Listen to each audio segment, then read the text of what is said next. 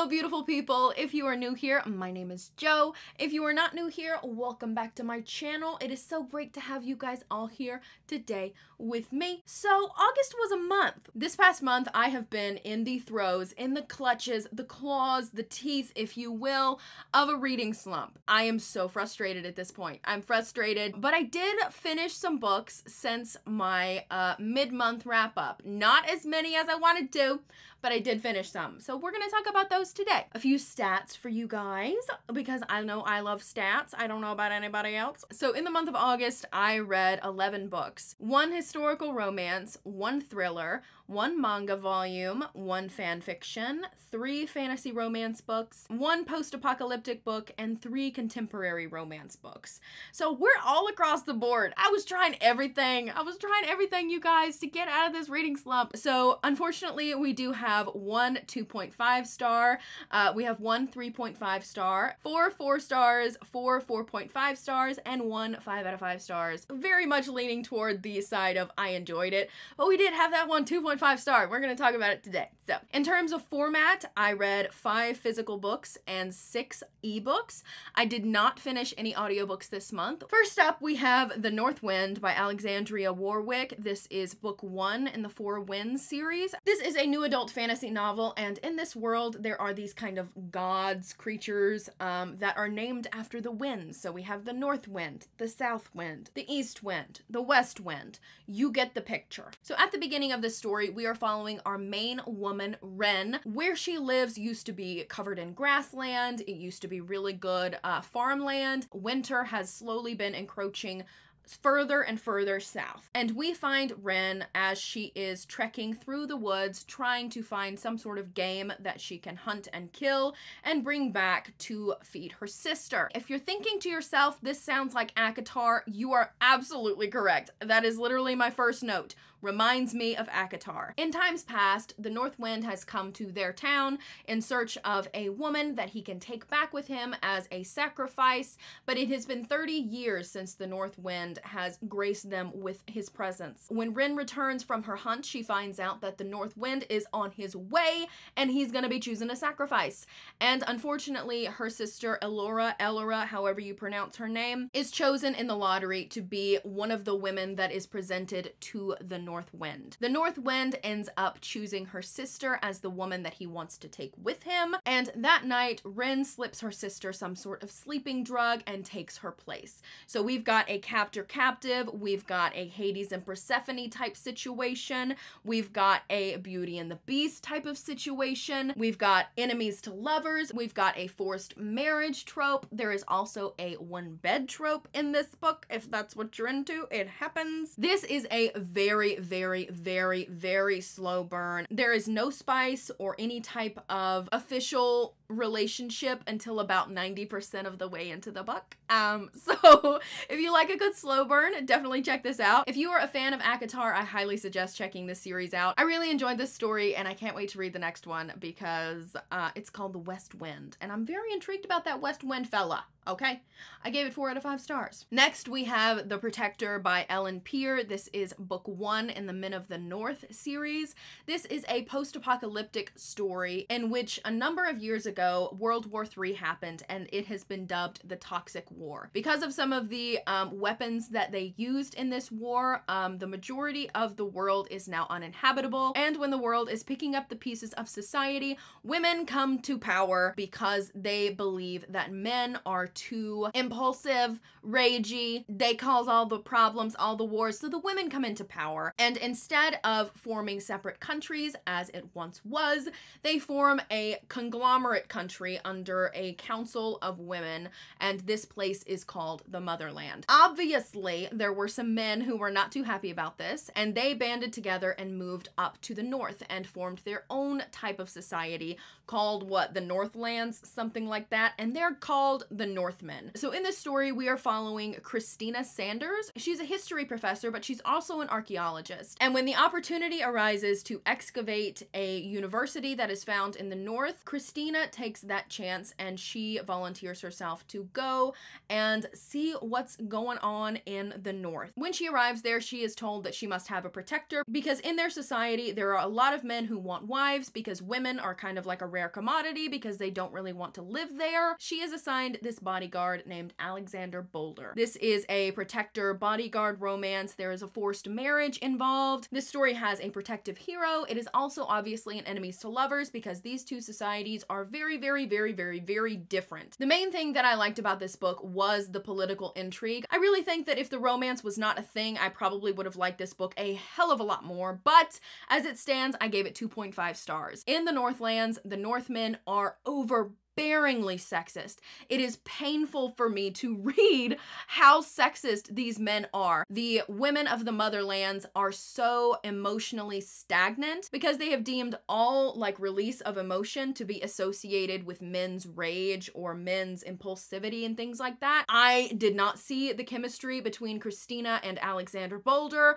I was frustrated by the fact that they were together, mainly because even though each individual learned something from the society of the other, Boulder at the end was still laughing with his buddies, telling sexist jokes while he was going to rescue his lady. I don't like that stuff. On top of the extreme sexism that is found within this book, there is also a use of the F slur in the first book, and I tried to pick up the second one, but within 20 pages of starting the second book, the R slur was used, and it just made me vastly uncomfortable, and I was just not okay with it. I gave this one 2.5 out of 5 stars, and the only reason it got 2.5 out of 5 stars is because the societies in this book are so fascinating. It is kind of like the polar opposites, the extremes of femininity and masculinity. If they were set within a government society type of setting, it was very fascinating, but the romance was a big miss for me, babe. It was a big miss for me. I hated it. I did not like it at all. Sweat and Soap Volume 1 by Kentetsu Yamada.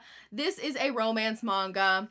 I've already read the first, I think, 6 volumes of this, and I really enjoy it. I think it's a lot of fun. Our main woman in this story's name is Asako, and she is working in the finance department of this kind of deodorant company. It's like they make perfumes, soaps, deodorizers, things like that. And throughout her life, Asako has always been very self-conscious about her body odor and her sweat because when she was a kid, she was made fun of for it. One day, she is admiring the new line that is coming out for the company when someone comes up behind her and starts sniffing her.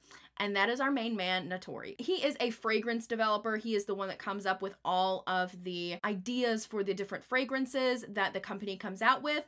And he is inspired by her scent. So yeah, it's a little bit weird, but I think it's so cute. Don't even judge me. And the cover is awful, but it's a great story. It was a reread. I picked it up because I was trying to get out of my slump. It didn't work. I gave it 4 out of 5 stars anyway. Next, we have the infamous book, The Love Hypothesis by Ali Hazelwood. This is a very hyped book, both on Book Talk and on BookTube and on Bookstagram. I see it literally everywhere. It even pops up on my Facebook. So at the beginning of this book, we are introduced to our main woman, Olive, who sees her best friend in the hallway coming towards her, and she turns and kisses the first person that she finds, which just happens to be Stanford's biggest grump, Dr. Adam Carlson. And what ensues is a fake dating type of situation. You've probably heard everybody talk about this. What ensues is a fake dating type of relationship. She's trying to reassure her friend that it's okay for her to date her ex-boyfriend. And in order to do that, she sets up this fake dating relationship with the grumpiest dude at Stanford. I really, really love this book. You guys know that I am a sucker for a grumpy sunshine trope, and this has grumpy sunshine written all over it. Olive is very quirky. She is so lovable. Adam is very grumpy, and he is also very lovable, and I loved their little relationship, and I loved watching their relationship develop from fake dating to kind of friends to lovers. It was so cute. This obviously has fake dating in it. This is a workplace kind of romance, and it has the grumpy sunshine trope, which I am an absolute sucker for. I'm not gonna go on anymore about it.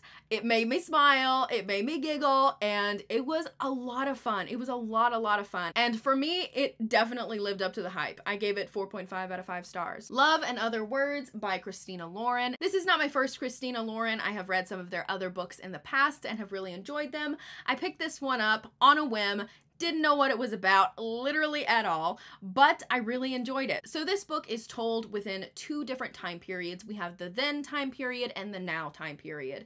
In the then time period, our main woman, Macy, is starting to recover from her mother's death. Her father buys a vacation home for the 2 of them by this lake in order to provide them with some sort of solace away from their crazy everyday busy lives. When they go to visit this house, she meets Elliot, who is a studious teenage boy who vastly prefers to read his books in a closet rather than to spend time with his crazy family. His family, I know I said this in my previous video, but his family is very Weasley-like. It reminded me of the Weasleys, a big chaotic burrow of love. And what ensues is a beautiful friendship that slowly turns into more. In the now chapters, Macy is a resident pediatrician at a hospital, and she is set to marry this single dad named Sean. And she has not talked to Elliot for 11 years. One day when she is at a coffee shop, she sees Elliot for the first time in 11 years. She tries to run away, but Elliot runs after her and is like, "Hey lady,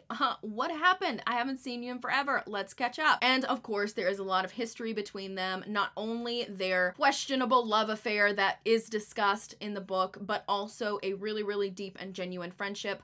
I loved watching their friendship grow. Number 1, it made me want an Elliot of my own. I need a BFF like Elliot. Thank you very much. We can sit in the closet and read all day, baby. Thank you. And I also really loved watching them come back together as BFFs and then as more. It was a beautiful story. It was an emotional story. I gave this one a 4.5 out of 5 stars. And last but certainly not least, we have Flames of Rapture by Riley Cade. This is book 1 in the Carnal Fever trilogy. In this story, we are following our main woman, Sadie, and her best friend, Jimmy. They're both living in this very small town full of humans, just living their small farm life, feeding chickens and stuff like that, when one day a mysterious stranger named Gabriel shows up and tells Sadie that she is transitioning into what is called a succubus. A succubus is someone who feeds on the sexual pleasure and desires and fantasies and things like that of humans. Obviously, when this happens, the humans in the town are not very happy about this, and Sadie is forced to leave her home. Jimmy follows her, as he does. Due to her newfound powers, Sadie can now see the sexual fantasies of pretty much everyone around her, including her best friend Jimmy, and Jimmy has some thoughts about Sadie, that's for sure. Through the course of this story, Sadie must choose whether or not she wants to keep her best friend close, as she is continuously trying not to feed from him. This story was extremely sexual, and I enjoyed it very much, and I'm looking forward to the next book because the cliffhanger at the end of this book had me real intrigued. There are also some political issues going on in this world between humans and feeders, so obviously there are some decisions to be made in terms of that, but nevertheless, I gave this one 4 out of 5 stars, and I'm so excited to read book 2. So those were all of the books that I read in the last half of August. Let me know down below what your favorite book that you read in August was. If you are not already, make sure to like and subscribe so that you do not miss any more future bookish content from me. That sentence was difficult. I hope that you do, but that is all I have for you guys today, and I will see you guys next time.